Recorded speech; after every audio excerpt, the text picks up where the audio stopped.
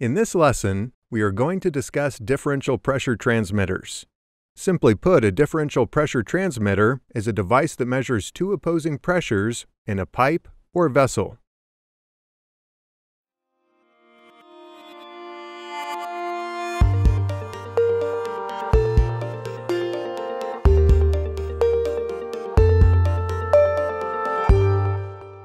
At RealPars, we love helping you learn.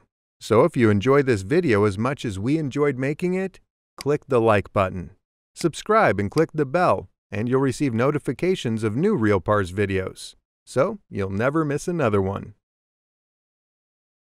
To understand how a differential pressure transmitter works, we need to know some principles of pressure. The pressure is the result of force applied onto a unit of area. In the case of fluid and gas, this area would be the inside of a pipe, tank, vessel, or other sealed housing. Since pressure is a physical quantity, it can be measured. The pressure is measured in one of the following 5 units: Pascal, bar, standard atmosphere, or ATM, Torr, and pounds per square inch, or PSI. The most commonly used measurements of pressure in an industrial fluid and gas processing environment are bar and PSI. 1 bar is the equivalent of the Earth's atmosphere at mean sea level.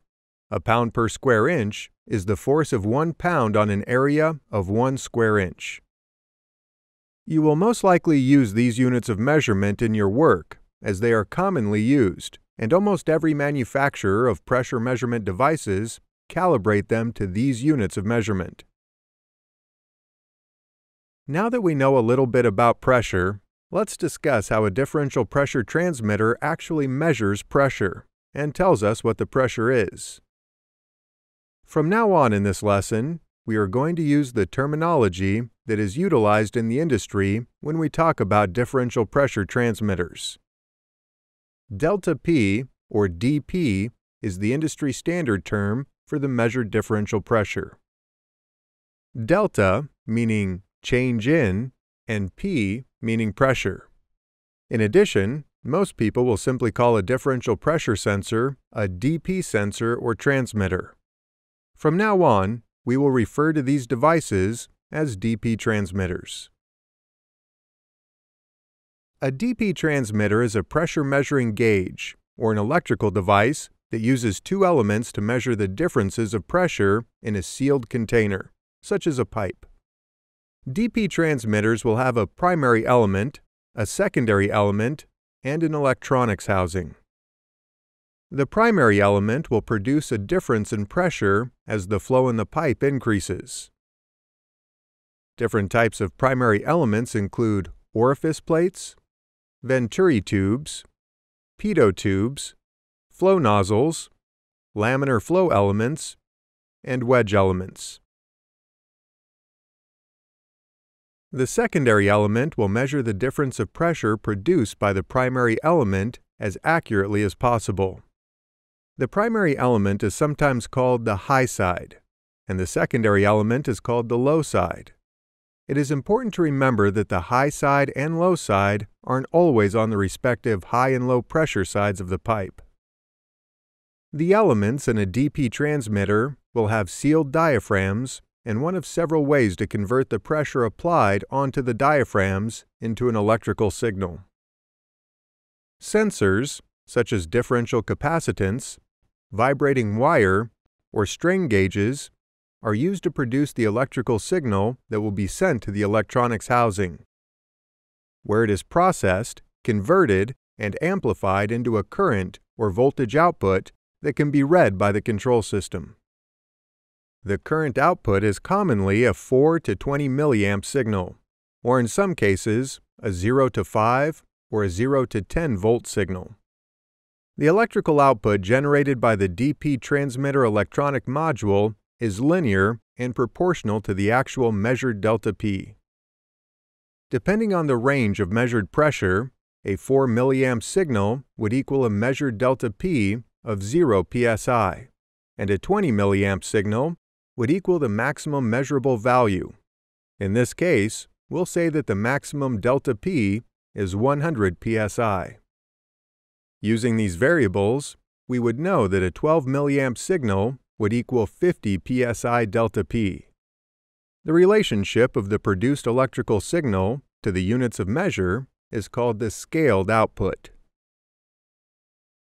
So, now that we know what pressure is and how a DP transmitter works, what is it used for? Well, the most common applications are for measuring level and flow. Here, we'll discuss how a DP transmitter measures the flow of water in a pipe.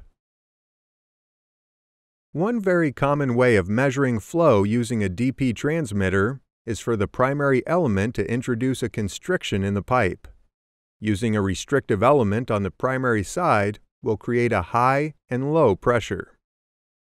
When the flow increases, more pressure drop is created. As we remember, the secondary element will measure the difference in pressure created by the primary element. These measurements are sent to the electronics housing where the signal processing is done.